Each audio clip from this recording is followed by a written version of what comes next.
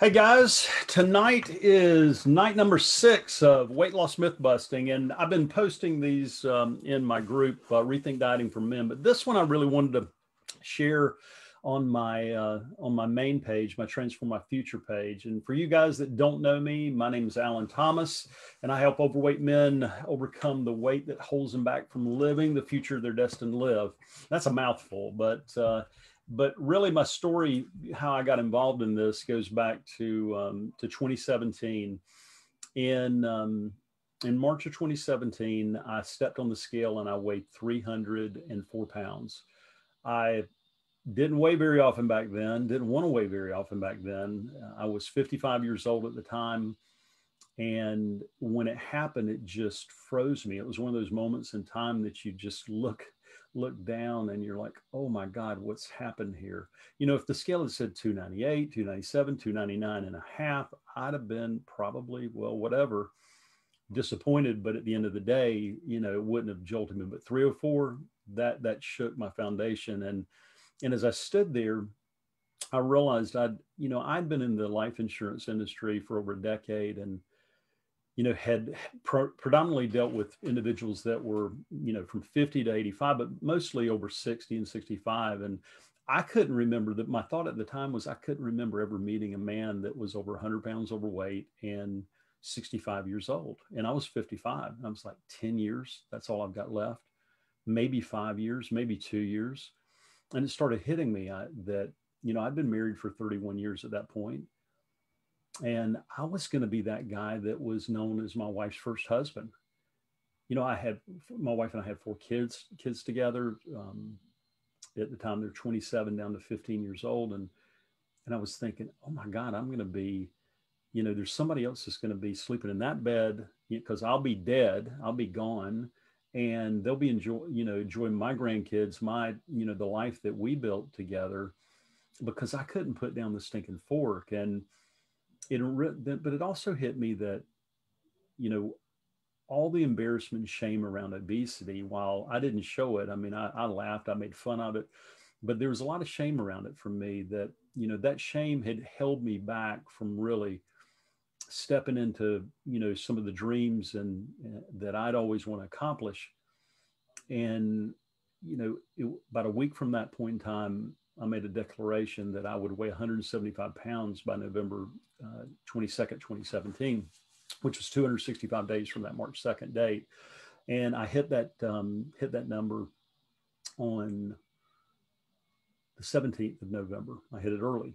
Now, I don't say any of this to impress you, because I should have never been 304 pounds anyway. But what happened was it gave me this understanding that I think, a lot of men that are obese, are struggling to find when they're dealing with their weight. I mean, I remember, God, I've been on so many diets, and I'm getting to the myth in a minute, but I bought into all these myths. I always had an excuse. I always had some reason why I couldn't get the weight off, why the food was more important than not having the shame of the obesity. It just seemed insurmountable to me. I mean, it was so much. I mean, 100 pounds, 129 pounds. It just looked like it was so big, such a task. I just didn't think I could get through it. But it was interesting. What I learned on that journey is now allowing me to help men overcome obesity. And, one of the things I hear, I talk to guys every day who want to join I have a program called Rethink Dieting for Men, where, and men will apply to my program. And, it's one of those situations where everybody's not the right fit for it. Clearly. I mean, it takes a special guy to be in it, but, I'm not a doctor. I'm not a physical fitness expert. I'm not a nutritionist or dietitian, but I'm a guy that really knows about every excuse you can think of not to lose weight. I mean, I had, the idea that, and I hear this a lot, I can't lose weight because X, and X is usually around the diet. I can't change my diet because I travel a lot.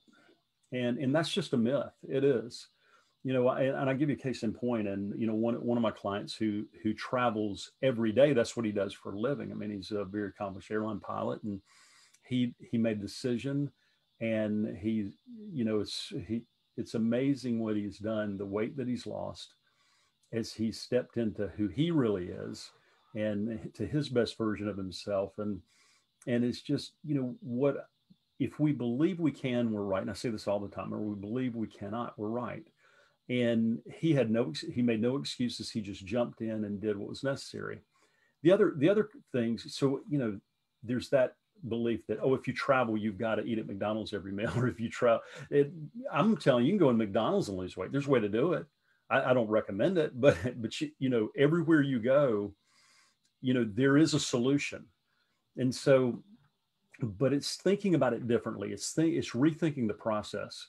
It's making it where, your life, and I mean your life physically, and your life also, the life you're living, is more important than that next plate of food. You've got to eat. I mean, obviously you got to have fuel for your body, but there's a way to do it. And, I think about another client of mine, Matt, who's a stay-at-home dad. I mean, he's a trailblazer.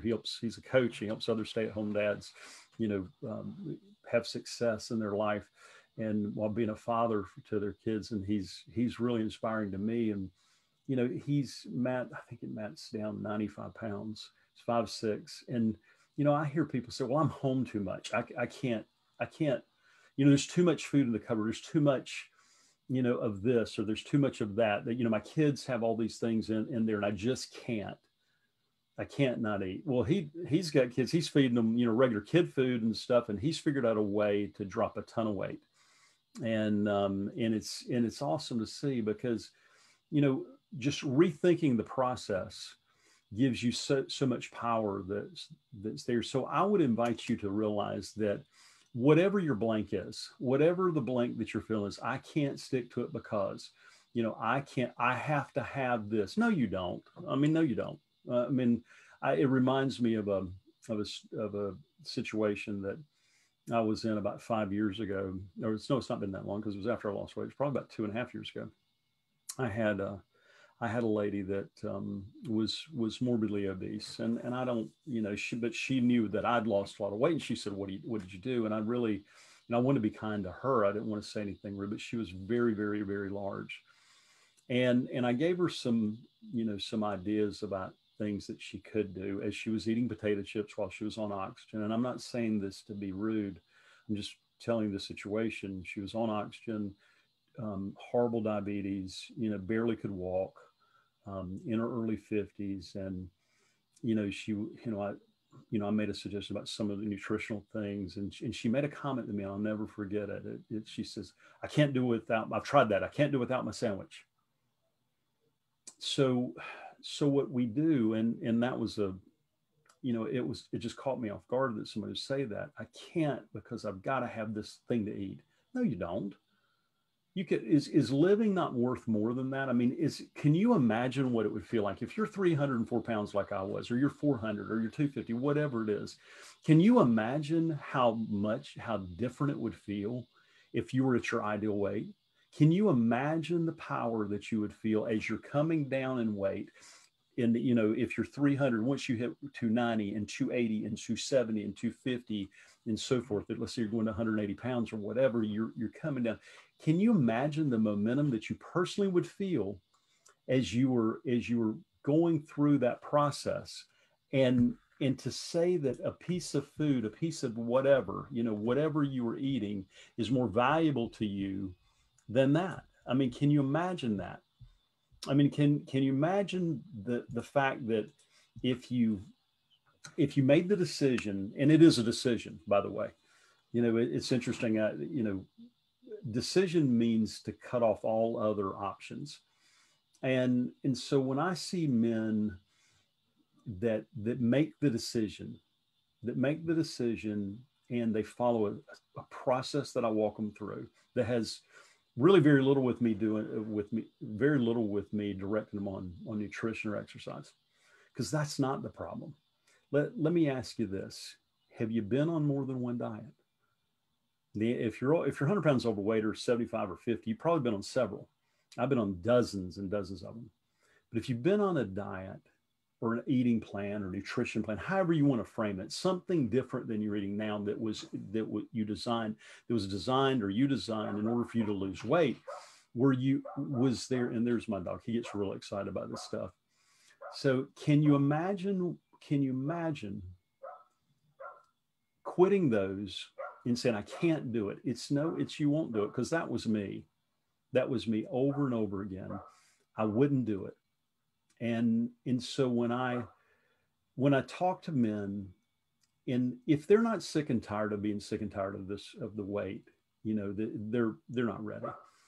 And so I would say to you, are you sick and tired of being sick and tired, and you've had just enough of being morbidly obese, where you're ready to put down your sandwich, where you're ready to put down your potato chips? It's not that you'll never have them again. Are you to that point yet? Or are you willing to sacrifice everything, and I mean everything, for that one more treat? Are you willing to just dabble with the diet? That diet didn't work. This diet didn't work. They all work. But if the diet was really the answer, wouldn't we all have 32-inch waists and six-pack abs? I mean, if the diet was the answer, do you have to change what you eat? 100%. You have to change what you eat. If you're morbidly obese, you're going to have to change what you eat. You're going to have to move your body some. That looks different for different people. It's not the same for everybody, but it is the same. As you have to make a change, because if you want something different, you've got to change what you're doing. But it's interesting when I think of, all the times that I could have changed, and all the times that it would have made life very different for me. All the times that I walked into, a clothing store and was ashamed of the size that I was. All the times that, I crushed a chair, literally, sat down in somebody's house. The times I got on airplanes and I used 2 seat belts. The times I went to theme parks with my kids and I couldn't fit into the seat. The times went into a booth at a restaurant. I didn't need to be at the restaurant, that I had to choose a table because the booth was so tight, because the table, the booths are a lot of times fixed, and I couldn't get my gut in there.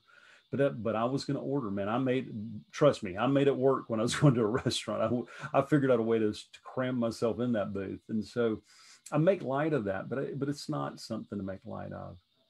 I mean, if you're somebody that's to the point where your weight is causing you pain, emotional pain, causing you the pain, and if it's there and you know who you are, if it's causing you pain and you're ready to make a change, go to transformmyfuture.com/apply. I do a free breakthrough session, myself or my team, and we map out a plan if something's right for you. And so do that. Also, I've got a free masterclass. It's at rethinkdieting.com. It's where I give a lot of the strategies that I learned on my 260-day journey from 304 pounds to 175 pounds. And what I learned on that journey, I now help individuals with. But that masterclass, it's totally free. It takes about 48 minutes. You can watch that, kind of go back over it, see if there's things that would help you. But if you really feel like you need a trusted mentor, you need somebody to walk the path with you, go to transformmyfuture.com/apply and book a free breakthrough session. And we'll dig into some of these things. If you feel like your weight's holding you back and you feel like you just can't, but that maybe you could, and you're willing to really think about it in those terms, then reach out to me. Tomorrow night, we're going to do myth number 7. So we're 7 out of 10 myths, and you guys have a great evening and keep pressing forward. Take care.